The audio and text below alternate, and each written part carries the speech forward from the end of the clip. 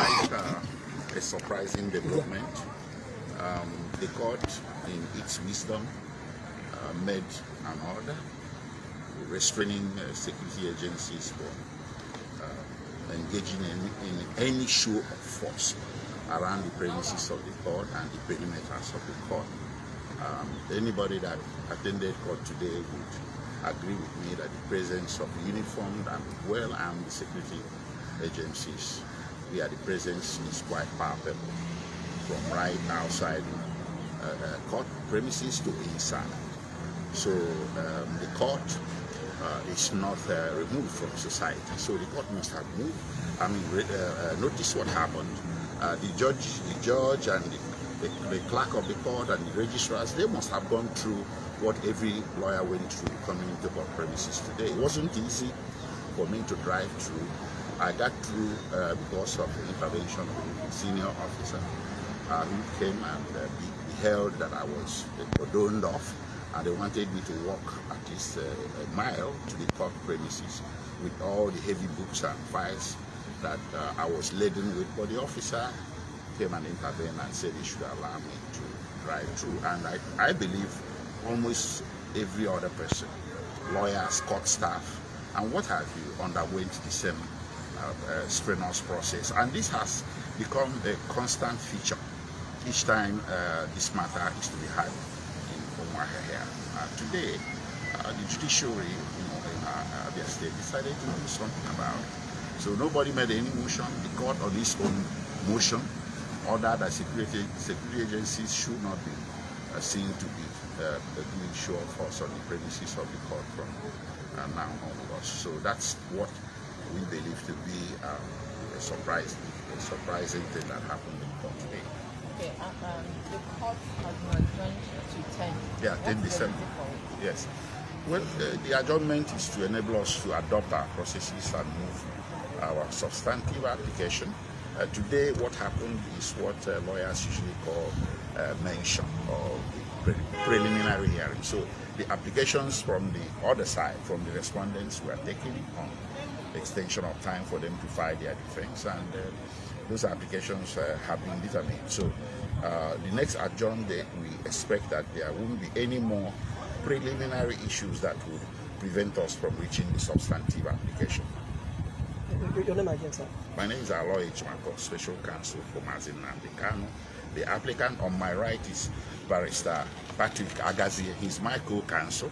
And on my left is Barrister Max Ozaka. He is the counsel to Alibo Development Foundation. He's with us today as a friend of the court.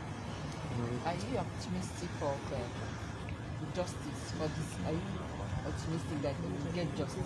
I can say something. Yes. I must actually comment. Your name, sir? The information is Max Ozaka. I'm the counsel to Alibo Development Foundation. I was really impressed by the disposition of the judge, particularly on his own, making that order that he was quite bold on his part. And considering that disposition, I want to say that I will expect justice from the court.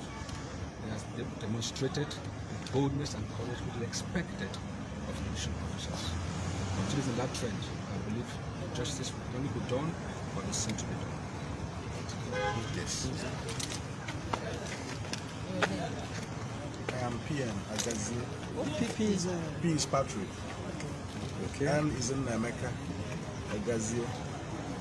I am being led by Ebo Aloy Ejimako, Special Counsel to Mazin Nandekano.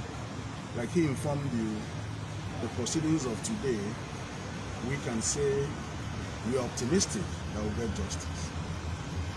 The matter has been adjourned to 10th of December for adoption of addresses, and subsequently a date for judgment ought to be fixed thereafter.